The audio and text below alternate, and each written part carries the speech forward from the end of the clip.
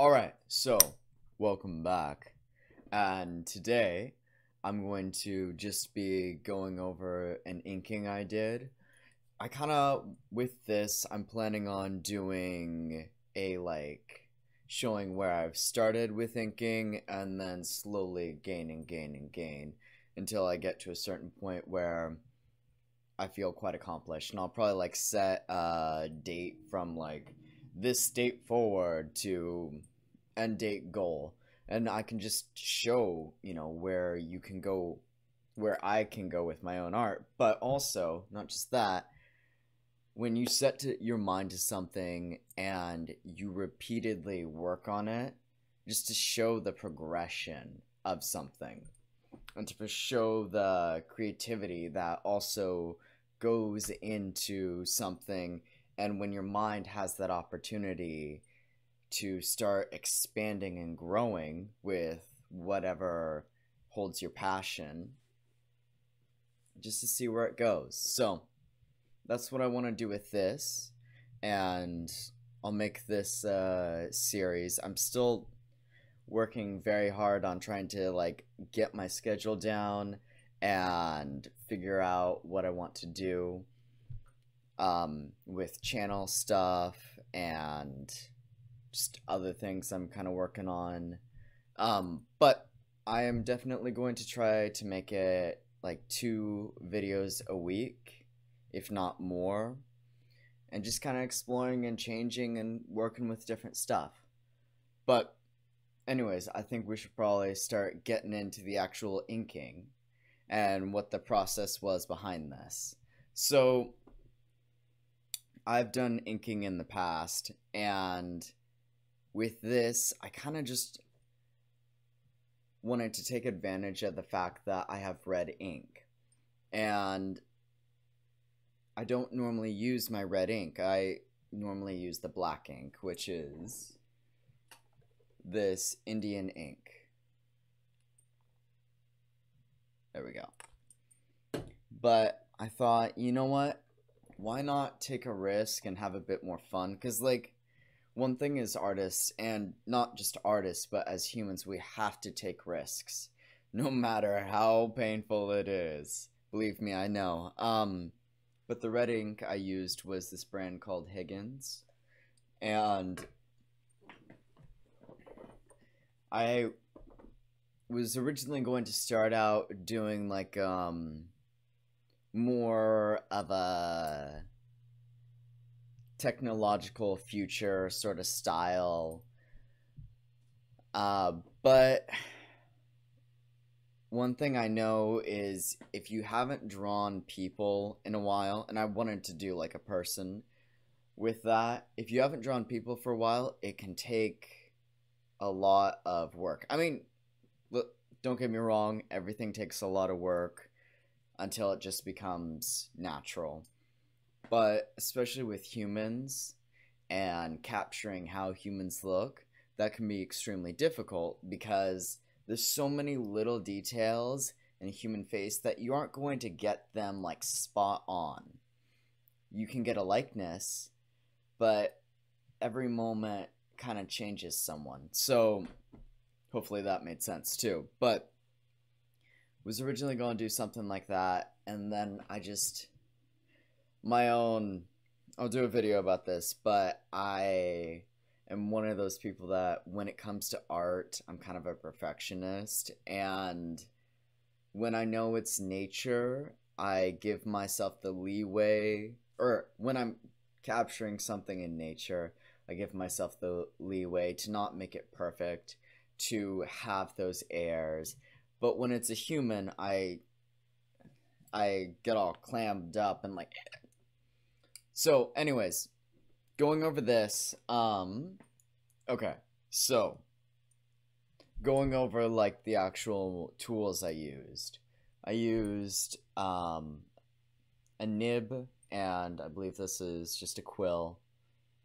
Sorry, I'm checking my footage. It kind of got a little haggard, but there's several different types of nibs that you can use.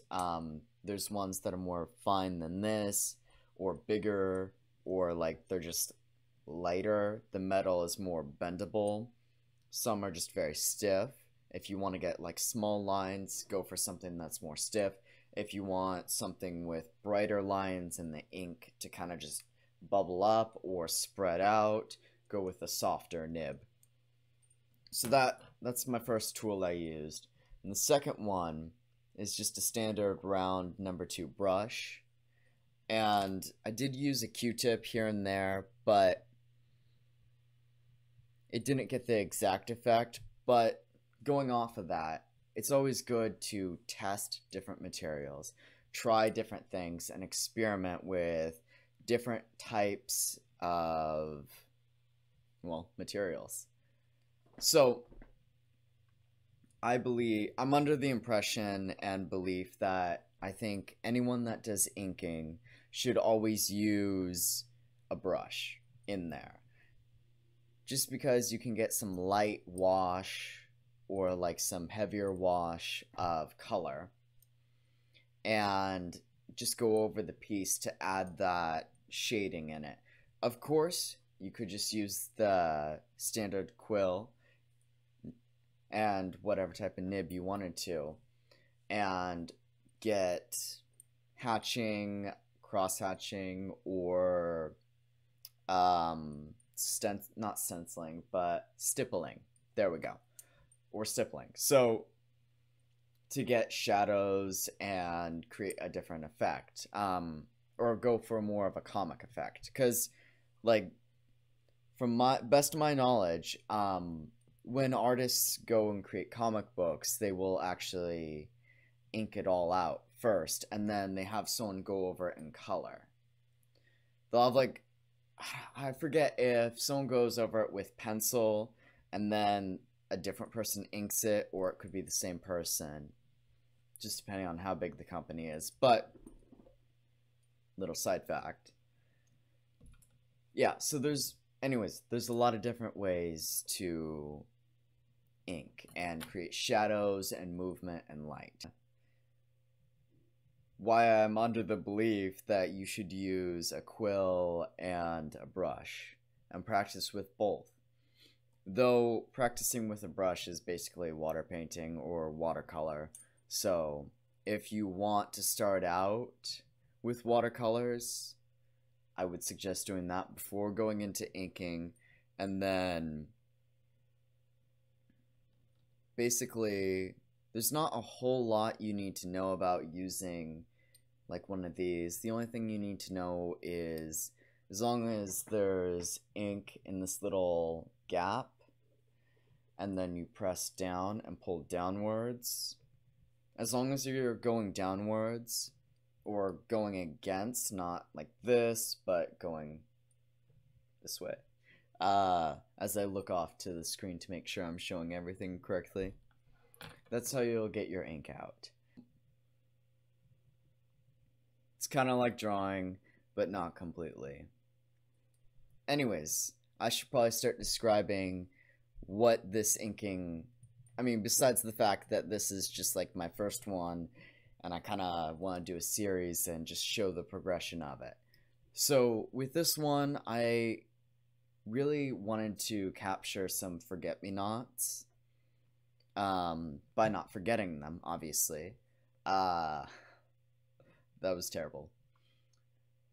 But I kind of just want to, I didn't get too much into like the shadow of them and the different types of movement, but I kind of wanted to, originally my idea was to make a human, then I wanted to make a space plant, and then I kind of just decided, you know what, I think I'm going to just stick with something that's more simple, that I can just go off a similar image and take a couple reference photos and create my own. And that's what I did. I could have focused a bit more on shadow, but in this one I kind of just wanted to get back into the feel of it and see where I went with it. And now actually going through it, so since I'm going back and like rewatching this video, I think I totally could have, if I had blue ink, that would have looked great.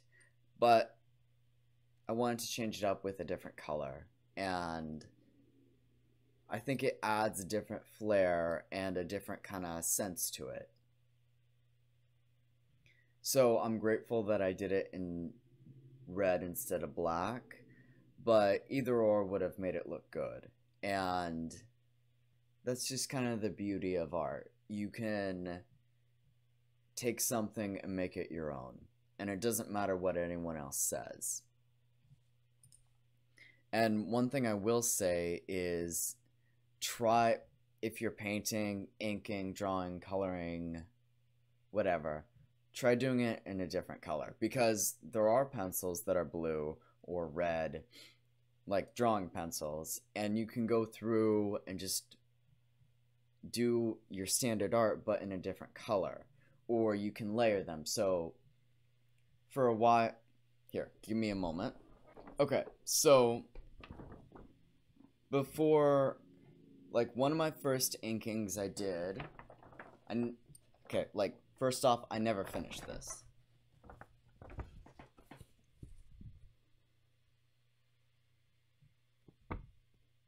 Was this.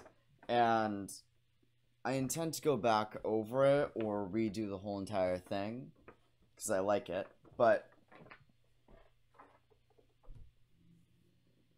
when I first did that piece, I started out with a blue pencil, and I kind of just did everything in blue, and then I went over with a standard pencil to just kind of tighten up some lines where I liked it, and then I went over with my ink. And that's kind of just this, you have to like take it step by step, and I think when you take something like that step by step, it really just helps the piece stand out, and it also gives you a chance to add different things in and be a bit more, have a bit more fun and a bit more creativity. But anyways, getting back to this inking I did, I haven't really talked about it. This is kind of just like a bit of a ramble slash vlogish sort of thing I'm doing right now. But with this piece, at least, once, like, jumping to now where I finished the flowers and the little leaf that comes on through the side, I didn't really want to add a huge amount of detail in the background because I wanted the main focus to be on the flowers. So, and the smaller, like, baby flowers in the corner and the big adult flowers that are standing out more. So I decided to go through and do a light wash of like a little red on my paintbrush, and I just went over the whole entire thing, and then I went back and got a little bit more red and started making like lines going straight across to give it that movement, to give it at least something else besides a lightly toned background. And it makes the images of these flowers pop out more.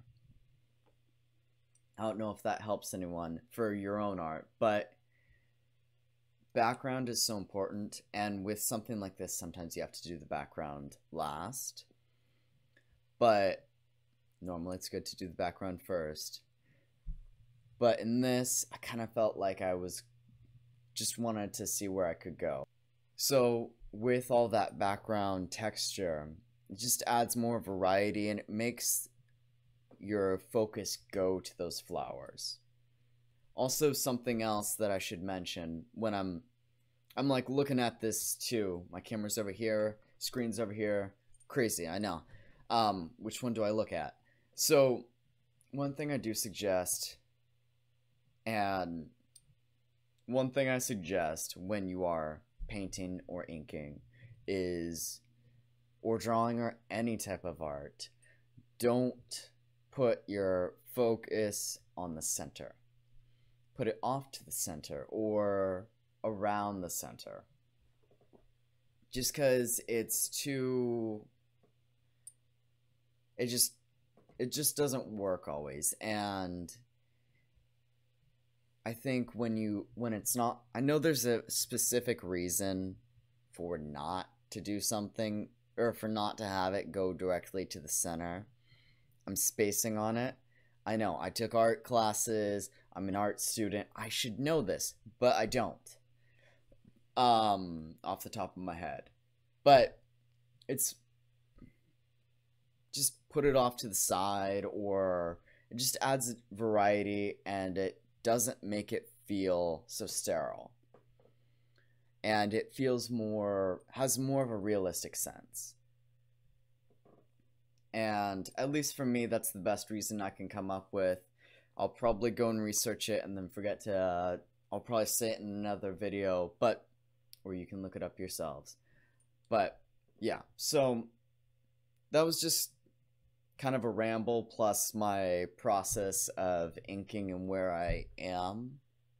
And also just background sound if you just want to listen to background sound. But I want to present and give ideas and help people kind of show off their creative side. So hopefully you enjoyed this video. Thank you for taking the time to watch it, and like it if you do. But there will be more of these to come. I'm going to try and see what other type of content I can do, not just like, oh yes, I have a certain type of thing I'm going to do. I kind of want to explore a bit more. So, I hope you enjoy, and I will see you in the next one.